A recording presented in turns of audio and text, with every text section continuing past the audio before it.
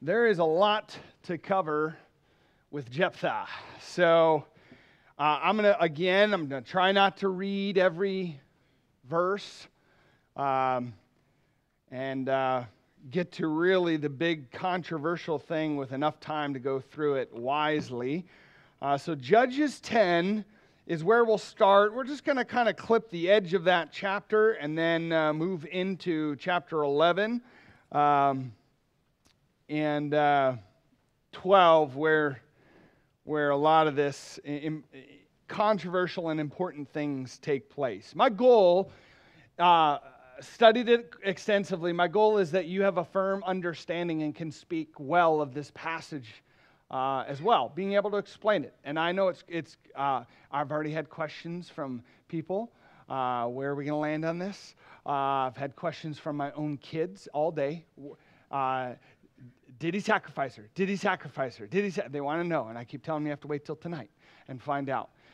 So we're going to walk through it, but again, lots of historical stuff right at the beginning. I searched long and hard for this image, all right?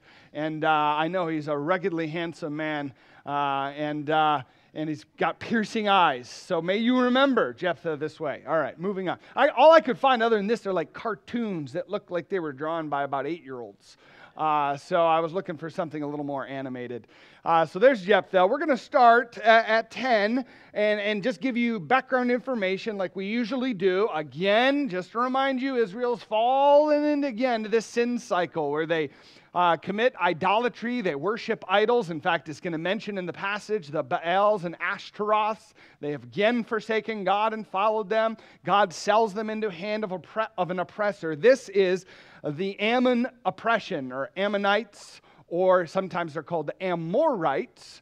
But there's a dual oppression going on. So this is one of the rare cases in the book of Judges where we know that there's two oppressions happening at the same time. So at the same time that Ammon is oppressing the eastern tribes of Israel, those tribes that are on the east of the Jordan River, at the same time they're oppressing there, Samson is going to be deliverer over on the western side as Philistia, the Philistines, are attacking and oppressing Israel on that side. So this is a rare case where we know we have dueling oppressions going on at the same time. What I want you to understand about Jephthah is that he is unique, obviously, very unique story, but I kind of feel like I'm getting redundant saying that in the book of Judges. I mean, the book of Judges has some real bizarre stories, right? Lots of kind of unique things going on. And this one is right there near the top, along with the guy who did not deal very kindly with his deceased concubine.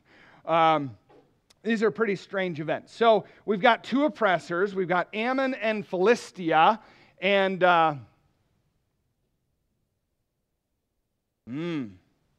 let's see if we can try this again.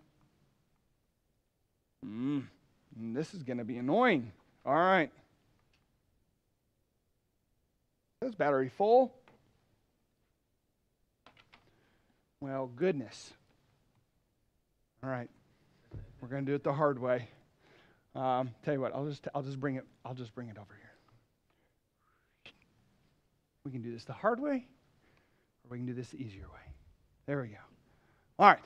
So, does the red light work at least? Oh, look at that. All right. My little red dot works.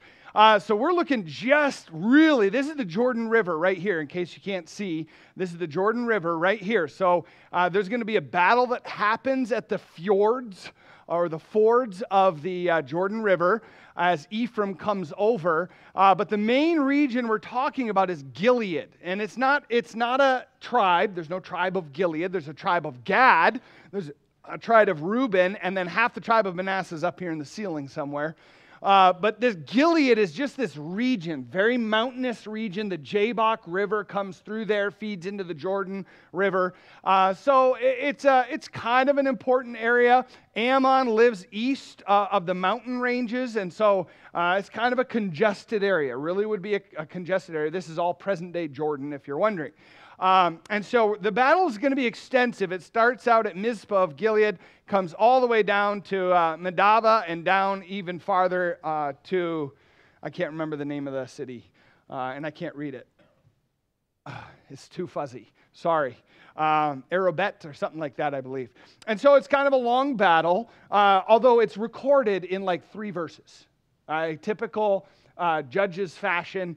You get long, drawn-out sections and then really short sections where it's like, and he killed everyone.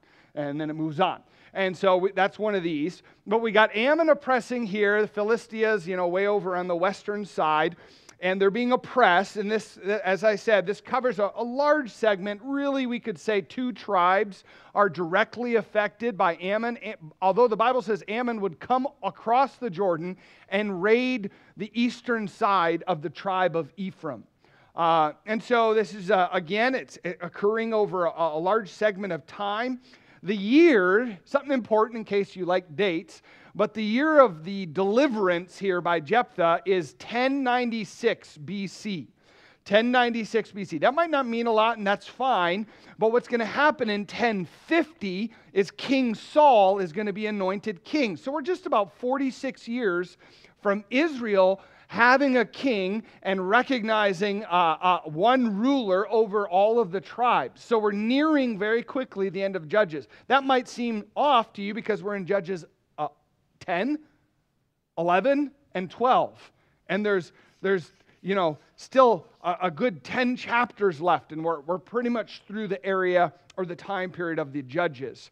But that's because some of the end chapters are speaking of Judges as a whole. And if you want to know more about that and don't remember, go back to the beginning of the series as we talked about the tribe of Benjamin and their rebellion. The tribe of Dan, as Dan left their area and went all the way to the north and captured their brothers or their fellow tribesmen's land. And then all the mistreatments by the Levites, these traveling Levites. All right, so all that, they've been under oppression for about 18 years. That's a long time. Again, this would be by roaming parties who are coming in, stealing things at certain times. We've talked a lot about that. But it really leads to some false worship. And that's kind of it's already been and it's exacerbated by the people. So we'll come back to this. I forgot it didn't work. We'll come back to this in a minute, and we'll just talk about the oppression itself. Again, it was 1096, lasted for about 18 years until Jephthah arose on the scene. And the false worship had led to this oppression. Look at verse 6 with me of chapter 10, Judges 10, verse 6. Then the children of Israel again did evil in the sight of the Lord and served the Baals and the Ashtaroths, the gods of Syria, the gods of Sidon, the gods of Moab, the gods of the people of Ammon, the gods of the Philistines, and they forsook the Lord and did not serve him. Now that's extensive. In the past, it's been simply they served the gods of the Canaanites, or they served Baal, or they served Ashtaroth. But here, they're capturing the gods from not even the regions directly around them, but regions far away. They're worshiping all kinds of false idols, and it's perpetuated deeper sin in the people. So verse 7 says, the anger of the Lord was hot against Israel, and he sold them into the hands of the Philistines and into the hands of the people of Ammon.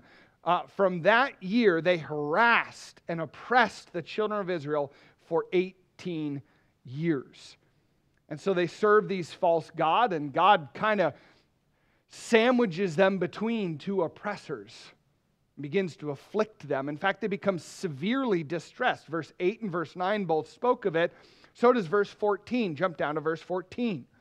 Verse 14 says, go and cry out to the gods which you have chosen. Let them deliver you in your time of distress. So God's even mocking Israel. Oh, you want help? Why don't you ask Baal?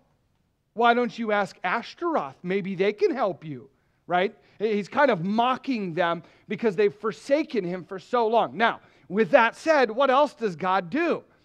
God says in verse 11, did I not deliver you from the Egyptians and from the Amorites and from the people of Ammon and from the Philistines? So he says, I tried to deliver you. Verse 15, the children of Israel said to the Lord, we have sinned. Do to us whatever seems best to you. Only deliver us this day, we pray. So they put away the foreign gods from among them and served the Lord, and his soul could no longer endure the misery of Israel. What a great statement. So in their false worship, they're extremely distressed. And this is a common theme in the book of Judges, right? The common theme is God warns them, and they turn back to him, and they promise they're never going to forsake him again, and then a few years go by, and they forsake him again, and he sends them into another deliverer. Now, please remember, this is not the same group of people. It's not the same generation. New generations rise up. Do they pass on their faith to the new generations? No. And they let their new generations marry Canaanites and Ammonites and Moabites and forsake them, and so he punishes them. And sometimes God sends us warnings. He does it differently, thank goodness, right? We're not being oppressed by Canada. I'm not sure that could happen anyways. But we're not being oppressed by a foreign entity, but we very willingly suffer the consequences of our own choosing. And God will send sometimes friends, relatives, people who care about us to warn us. He'll give us scripture passages to challenge us to get our hearts right. And sometimes we're stubborn and mule-headed like that. We resist the promptings of God, or we ignore the warnings of godly people. We avoid instilling or accepting the principles of the Lord. We try to placate God. If you get me out of this, then I'll do this. Right? And we try to play games is really what we're doing. All of it's coming from a rebellious heart. Yet we don't want to willingly, in obedience, obey God until we're kind of forced to. And that's kind of how it feels in the book of Judges. Right? They're disobedient. God punishes them, and they say, okay, now we'll obey. And it'll only last a short period of time. Their hearts become desensitized to the truth.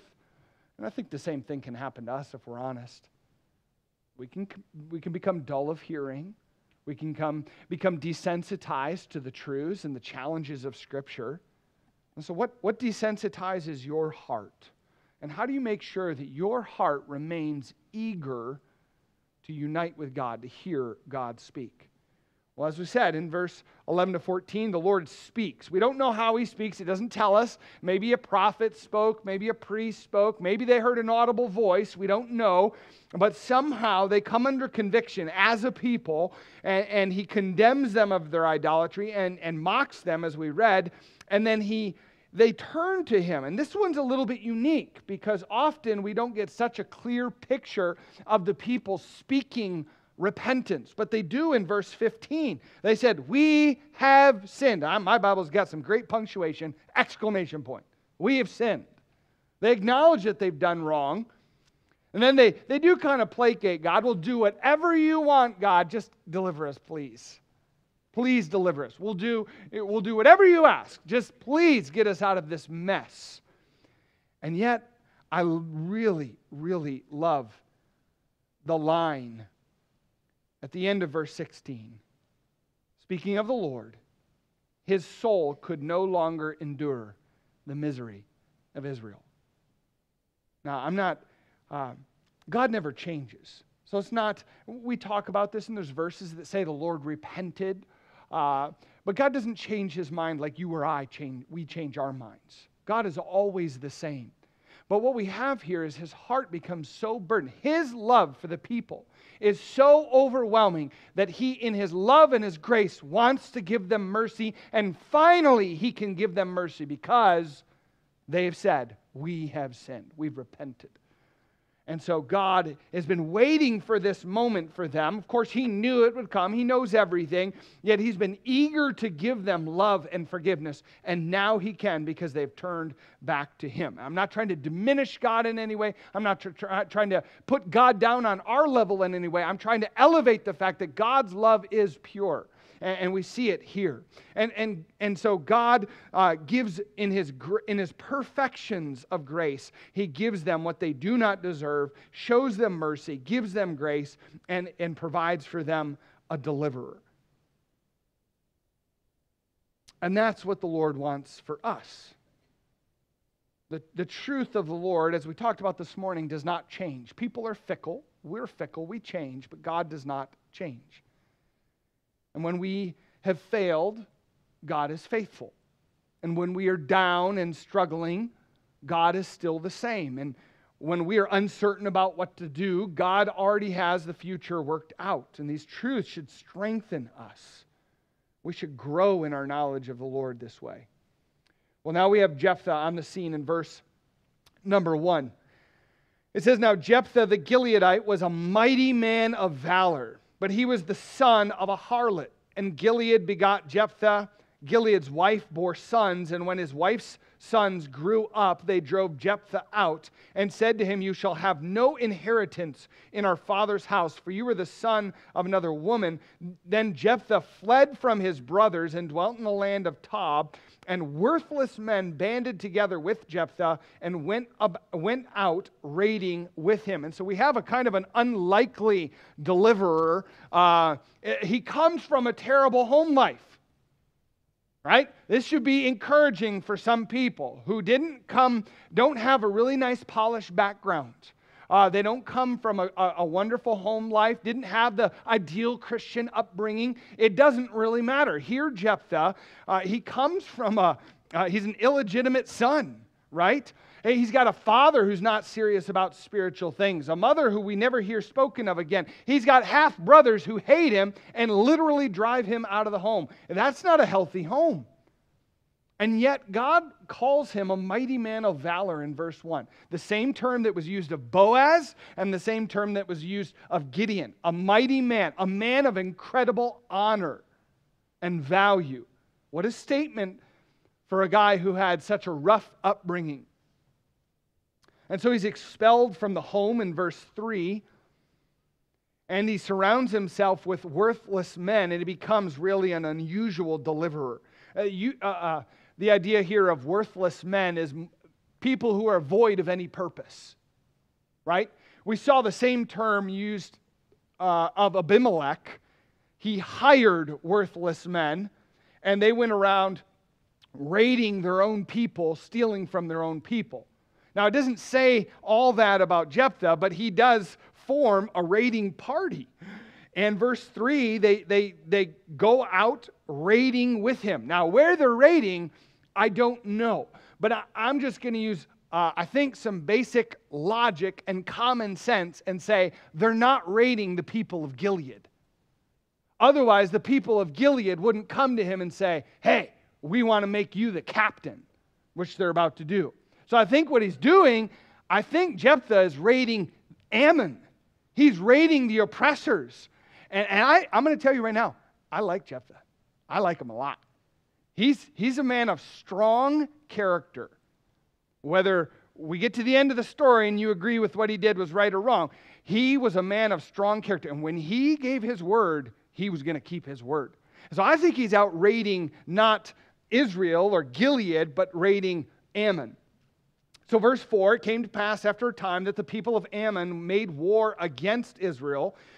And so it was when the people of Ammon made war against Israel that the elders of Gilead went to get Jephthah from the land of Tob.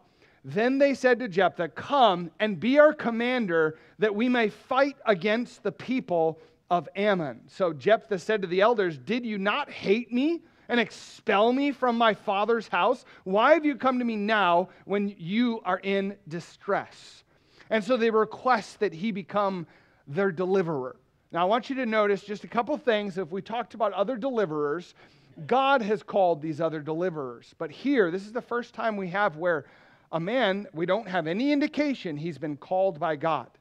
he's requested by the elders of Gilead to be the leader, the deliverer. I think because he's a military man, right? He leads a very successful raiding party, apparently, and seems like the logical guy that you want in charge. A little bit off his hinges, maybe, willing to take some chances, but a man that you want behind him in time of war. And so he agrees to lead the army. They make the request, but he places some contingencies upon this. He will only be the leader of the war party if they make him the leader of the tribe afterwards. He doesn't want to be humiliated again. He's been driven out once. He doesn't want to be driven out twice. He's been rejected by his own people, and he's not going to let that happen again. Part of the reason I like Jephthah is because of what he says to the leaders. Look at verse 9. So Jephthah said to the elders of Gilead, "If you take me back home to fight against the people of Ammon, and the Lord delivers them to me, shall I be your head?" And the elders of Gilead said to Jephthah, "The Lord will be a witness between us if we do not do according to your words." Then Jephthah went with the elders of Gilead, and the people made him head and commander over them. And Jephthah spoke all his words before the Lord in Mizpah. First time the Lord's been mentioned here in this story. And Jephthah's the one who brings it up. He's like, if we're doing this, you're going to make a vow to God. You're going to swear to the Lord that you'll keep your word. And if the Lord gives victory, and so he's acknowledging it's not in his control. It's in the Lord's control, the Lord's hands. If the Lord gives the victory, then I'm going to be the head. And so they do. They make him the head. They put him in charge. And immediately he begins to attempt a negotiation with Ammon. Now, we're not going to read all this because it's really long. But I will say this. Jephthah can talk a little bit of good trash.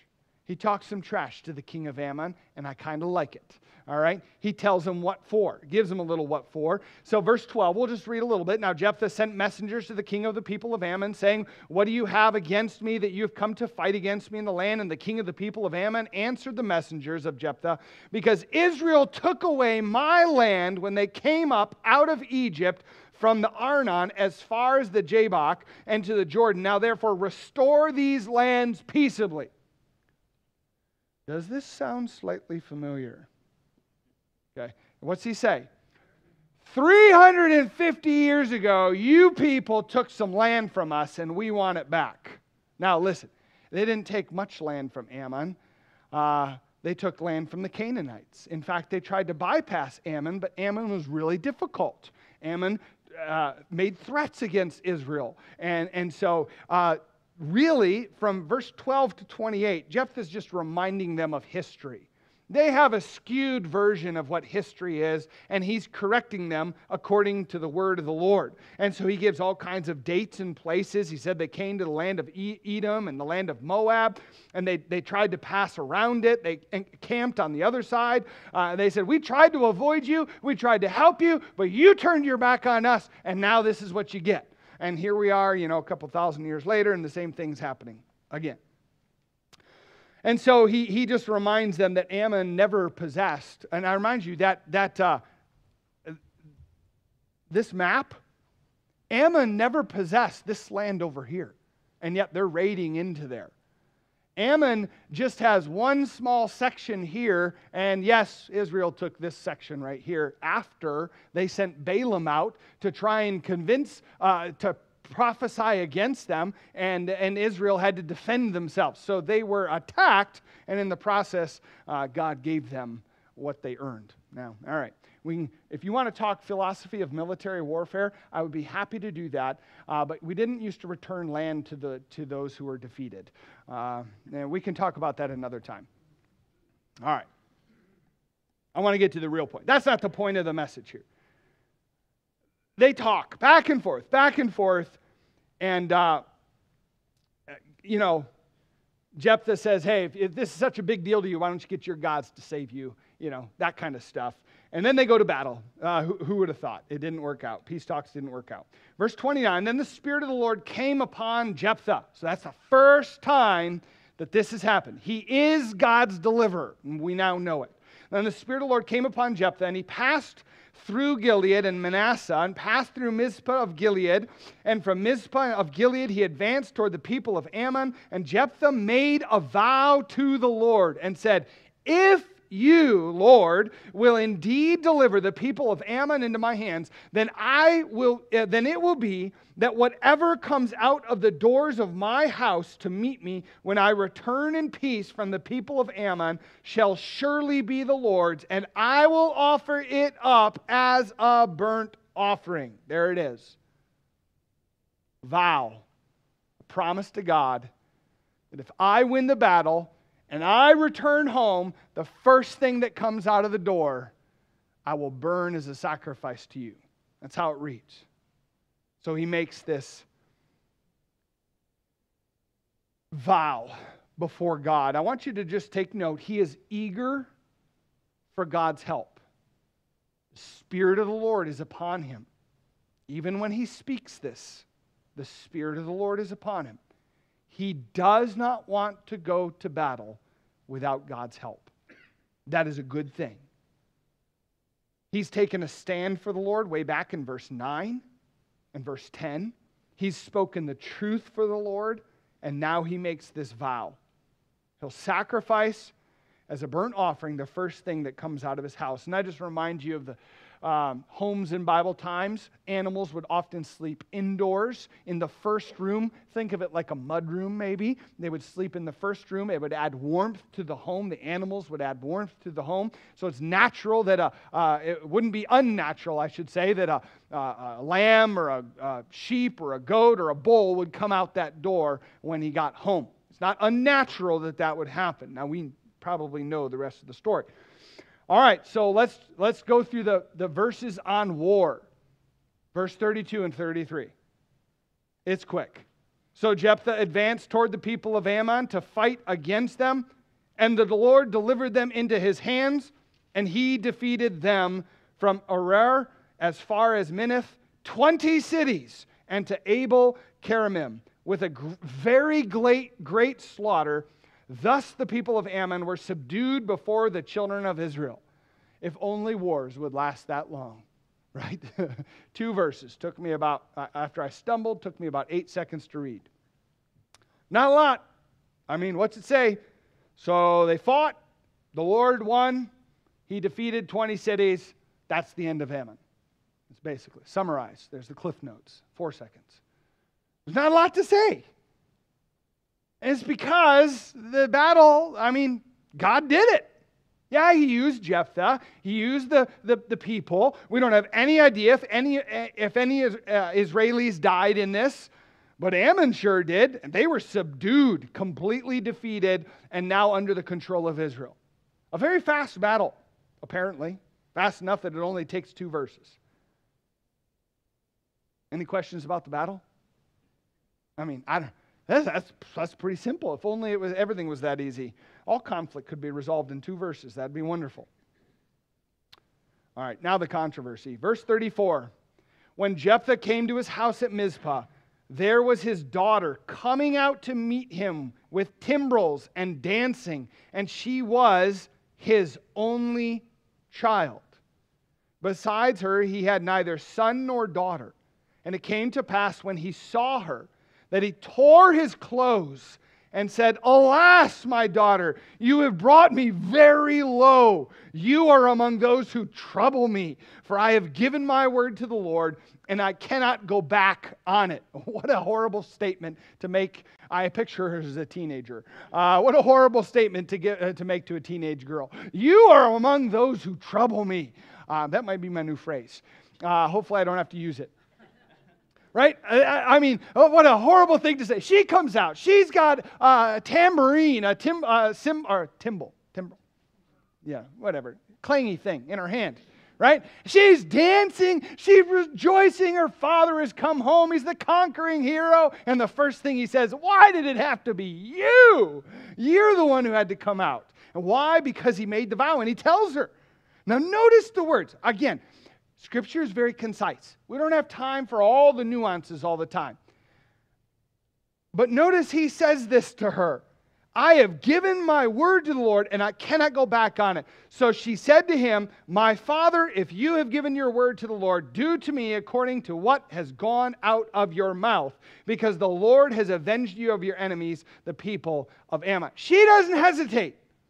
Whatever you said, Dad, you do it, because we follow, in this home, we follow the Lord, and you gave your word, so you better do it. Now, I don't know if he explained to her what his vow was or not before she made that statement, but she makes it. He immediately feels remorse and he's bothered. And yet she responds in faith. She's trusting the all-knowing Lord for whatever her dad has promised. And she agrees to the vow. In fact, we keep reading, the vow then gets carried out. And this is, of course, where the conflict is. Verse 37.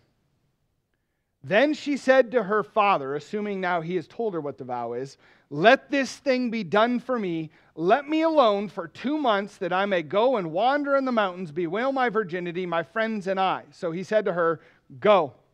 And he sent her away for 2 months. And she went with her friends and bewailed her virginity in the mountains. And it was so that at the end of 2 months that she returned to her father, and she carried out his vow with her, which he had vowed. She knew no man. And it became a custom in Israel that the daughters of Israel went 4 days each year to lament the daughter of Jephthah the Gileadite. All right, so she bewails or laments her commitments for 2 months, and then she completes the vow. Notice that's what it says. It says, he carried out his vow with her, which he had vowed. She knew no man. So there's two views. That one supposes that this is a rash vow, and he carries it out by burning her as a human sacrifice to the Lord. As he said, whatever comes out of my house, I will give as a burnt offering. So that's one, the language of the vow. And by the way, the language of the vow in the passage fits well with this interpretation, because he does say in verse 31, I will offer it up as a burnt offering. And so we know, by the way, that this would even fit in the narrative of Judges. Right? Is Judges known as being a morally good time period? No, everyone did that which was right in their own eyes. This isn't the first time even that people have sacrificed their children in Israel. Although it's commanded against, there have been many times where mistreatment of one's own children has occurred, even in the book of Judges. And so it does seem to fit the culture, I could say, of Judges. All right. That's one view. The second view is that she took a vow of celibacy. She made a lifelong commitment to the Lord to remain in service, celibate, at the tabernacle. And this view doesn't at first seem to fit. I want to give you 3 reasons, though, against human sacrifice. I do have... There we go. 3 reasons against human sacrifice. To offer human sacrifice first is a violation against the law of God.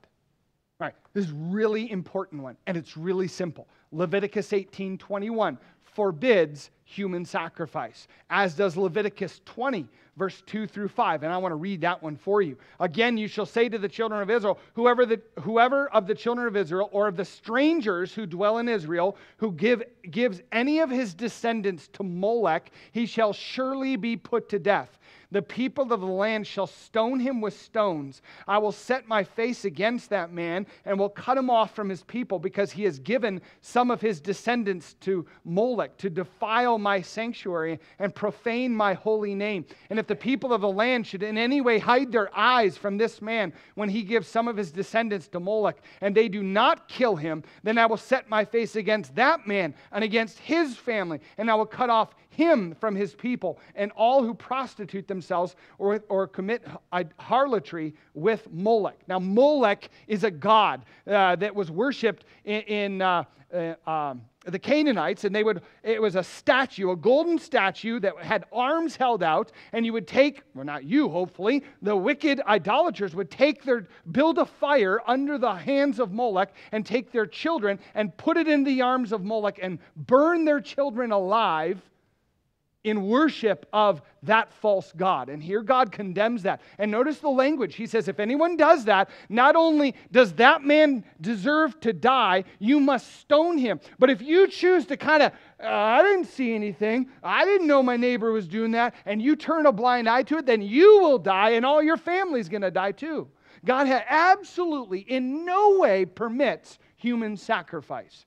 It is against His very nature. We are made in His image. And to defile the image of God is wrong. And so God outright condemns human sacrifice. So that's my first reason why I don't think that Jephthah offered his daughter as a human sacrifice. It's against Scripture. And everything we've read so far about Jephthah, he is a mighty man, an honorable, valiant man who obeys God. God wouldn't say that, couldn't say that, if he was murderous and offering his own daughter in human sacrifice.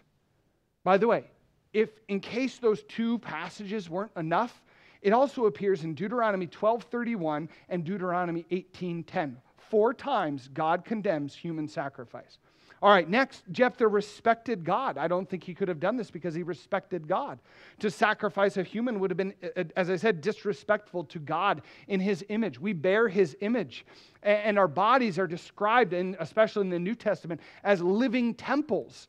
Our body is to be the place, the inhabitants of the Lord. And so therefore the things that we do to and with our bodies should honor and glorify God. And Jephthah could not have done that and still honored the Lord, and neither could his daughter. And third, the priest should not, I would hope, would not have helped him offer a person in sacrifice. At least if they were godly, they wouldn't do this. And there's no indication.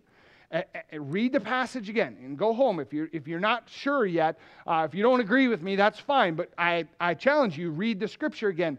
You never find anywhere where it says he sacrificed his daughter. It says he kept his vow. And so let me give you 4 reasons why I think it's a vow of lifelong dedication. First, he permitted his daughter to lament this life change. In verse 37 and verse 38, she says, I will keep this vow that you made, but let me go up with my friends and lament my change of life. That's really what she's saying. She's going to be celibate the rest of her life. Not only that, she's going to serve in the temple or tabernacle for the rest of her life. This is going to be her existence from this point on. Which I think is part of the reason why Jephthah spoke so harshly to her when she came out the door. He says, you've troubled me by her being the first one. Now, she didn't know. But what does Scripture emphasize here? She is his only daughter. She's his only chance for his name, his legacy to continue on. He will not have any grandchildren. His family name will end with him. And so she goes to lament that.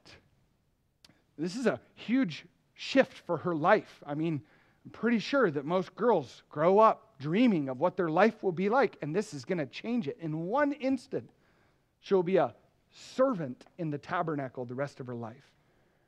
We also know she didn't marry. That's the second reason. She never married.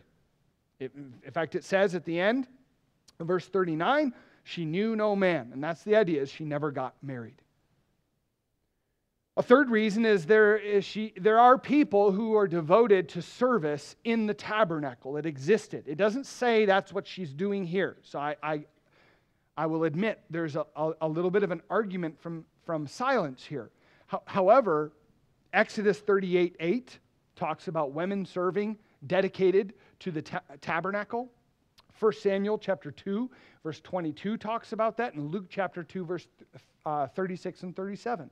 Talk about women serving in the temple, or in this case, the tabernacle. So there were women who were dedicated to a life of celibacy and service to the Lord. And lastly, the terminology in Hebrew can actually read as an option. And I want you to go back to verse 31 to see this. Judges 11, verse 31.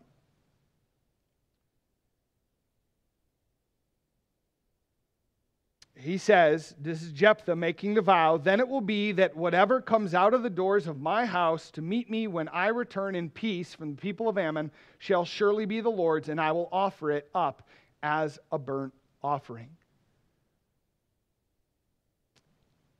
And the terminology at the very end where he says, shall surely be the Lord's, and I will offer it up, the word "and" there could actually be equally translated "or," which doesn't sound like a big deal to us. And, or, does it really matter? Well, let's read it with "or." He says at the end, when I return in peace from the people of Ammon, shall surely be the Lord's, or I will offer it up as a burnt sacrifice or a burnt offering. The Hebrew is not as precise, it's more poetic, but not as precise as Greek. And so this word, it's just what is that, a conjunction? It can just be translated multiple ways according to the context. Could be "or," could be "and." And if you read it "or," it makes perfect sense. He says, either I'm going to give whatever comes to the door, I'm going to give it to the Lord, or I'm going to offer it in sacrifice to the Lord. All right. With that said, I think it should be easily understood and noted that even if Jephthah did sacrifice his daughter, the Bible does not approve of that.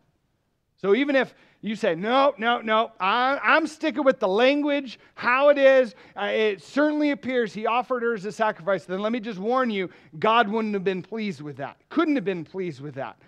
So if there's no mention of it, that would have been a sin. And that's why it's important, I think, to be good students of the Word. We must know Scripture so that we know what God expects of us, right? If you weren't a good student of the Word and you just read that, you'd be like, man, harsh. Killed his own daughter, sacrificed her. But there's so many scriptures that condemn that. It cannot be that and have Jephthah remain in good standing with the Lord. All right. It also holds us to a high standard, right? We have to be careful what we say. Here's my takeaway. Here's the application. We better be careful what we say. I was joking about this on Wednesday night. We were talking about parenting from the book of Proverbs, and I just mentioned that I was a really perfect parent when I was like 21, 22, before I was married, before I had kids, and you see other people with their children, and you're like, when I have kids, I'm not going to do that. I won't make that mistake. Man, these people have no idea what they're doing. You wait till I'm a parent, and now I'm a parent, and I'm like, good night. What's going on half the time, right? Parenting is the hardest thing possible. All right, with that said, don't make rash vows. God tells us, He warns us to be wise. Don't make rash vows and these commitments. We're warned about taking careful attention to make sure the things we say matter to God and are honoring to the Lord. So let's be careful with what we say. All right, with that, move on to, we're not done. The story's only half over. It gets more chaotic from here. Chapter 12 begins, and we have the biggest pity party that I think we've ever seen in Scripture. And it's from Ephraim, who's already done it. They've already done it one time. Remember the story of Gideon? Gideon fights. They have this great victory. 300 men, they pursue him. And after they pursue him, the battle's pretty much done. And what happens? The men of Ephraim come down from the mountain and say, whoa, why weren't you going to invite us to the battle? We would have helped you. Come on, Gideon. Well, they do it again. They do it. Ephraim. Come on. Look at verse 1. Then the men of Ephraim, or you could pronounce it Ephraim, gathered together, crossed over towards Zaphon, and said to Jephthah, "Why did you cross over to fight against the people of Ammon and did not call us to go with you? We will burn down your house. We will burn your house down on you with fire." What in the world is wrong with these people? I think that often when I read the book of Judges. So here we go. There we go. We've got, I zoomed in a little bit here, because I mentioned Ephraim, or Ephraim's over on the west side.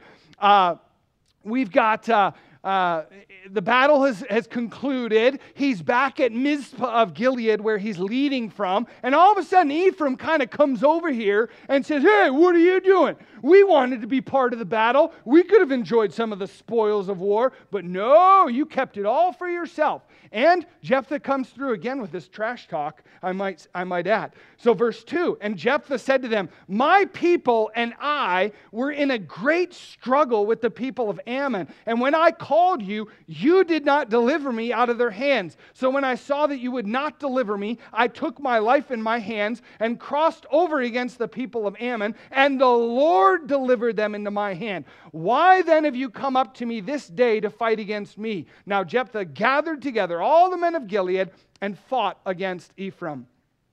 So he says, hey, they were coming over here all the time. For 18 years they've been bothering us. Where were you? Where were you? You didn't want to help then. Then he says, "I even asked you for help." And I think the idea is when he was a marauder, they didn't help him then either. And so he says, "You better be careful what you say. Don't talk to me like that. You don't know who I am." And so they start fighting. A battle. And this is a battle we get numbers for. And it's a bad battle. So he says, in verse 4, Jephthah gathered together all the men of Gilead and fought against Ephraim. And the men of Gilead defeated Ephraim because they said, "You Gileadites are fugitives of Ephraim." Among the Ephraimites and among the Manassites, the Gileadites seized the fords. That's here at Adam. They seized the fords of the Jordan River, before the Ephraimites arrived. And when any Ephraimite who escaped said, "Let me cross over," the men of Gilead would say to him, "Are you an Ephraimite?" If he said no, then they would say to him, "Then say Shibboleth." And he would say, "Sibboleth." Like I said, you better be careful what you say. So they send a little raiding party, and they get over to the edge of the Jordan, and they take the ford, the water crossing. And anyone comes through and says, "I'm just going back to Ephraim. Nope, just been over here visiting. Were you fighting I wasn't fighting in the battle." "All right, say Shibboleth, Sibboleth." And then they would kill him. I mean, you can't make this stuff up. This is crazy. The things that happen in the book of Judges, they are bizarre. Notice. Then they would take him and kill him at the fords of the Jordan. There fell at that time 42,000 Ephraimites. Man, these tribal wars are brutal. And Jephthah judged Israel 6 years. Then Jephthah the Gileadite died and was buried among the cities of Gilead. This actually makes me wonder about how we get our nose out of joint when our expectations aren't met. Ephraim, as I said, they have a history of doing this. They did this with Gideon as well. They come late to the game. They have expectations of getting some of the bounty of the war, maybe kind of helping mop up at the fringes, look like they participated when they hardly did. And they have these expectations that they're going to be received, even when they show up and say, "We're going to burn you alive because you didn't invite us to the fight." I mean, how warped is their thinking? And yet, none of us would do that. All right. And hopefully we can all say Shibboleth. Give me the new password to get into the church. No, I'm just kidding. I mean, we do the same thing in a lesser way.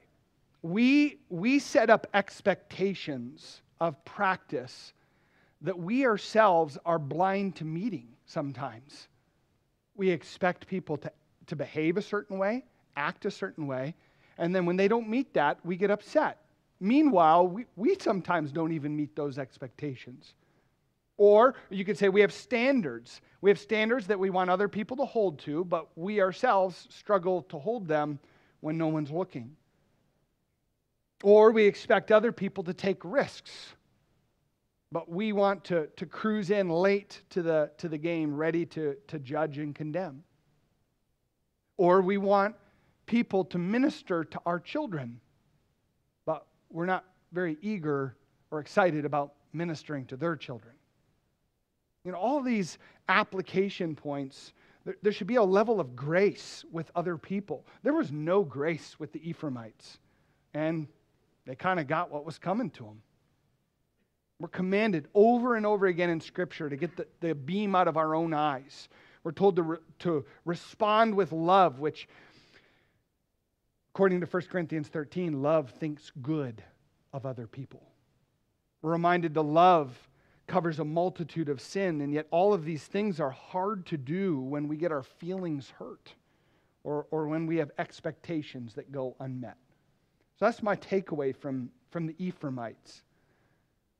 Make sure you have clear speech and make sure that you speak kindly to people. How excited are you to extend grace to other people? I think that's a really important question to ask ourselves. Do I look for opportunities to show grace to others? So listen, I admit it, this is a hard passage. It is strange, to say the least. And yet, if our faith is founded on the truth, then we know certain things about God and what He expects. And we should make sure that our expectations match and mirror the Lord's.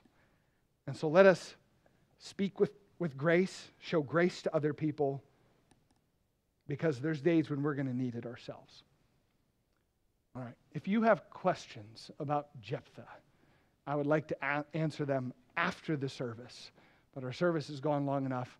So I'm just going to conclude with prayer. We'll conclude for the night, and then you can help stack chairs. All right. Let's pray.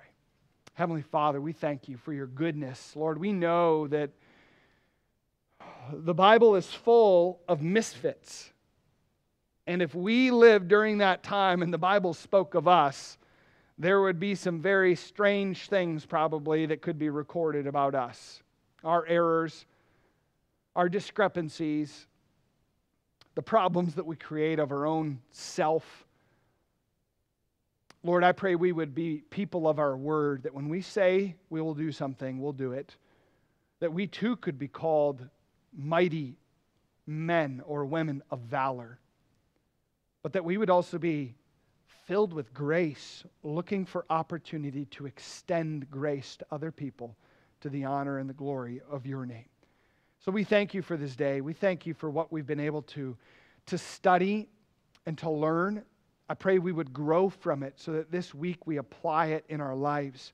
Whether it be moments this week where we need to pause and seek rest in you, standing still, casting our cares, our anxieties upon you, and calming our soul through your word, or whether there be times where we have an opportunity to reach out to others and extend grace to them, Lord, that we would be diligent at both for your honor. We thank you for this great day that we had. May you get the praise for the fruit that it brings about in our lives. We pray this in Christ's precious name. Amen.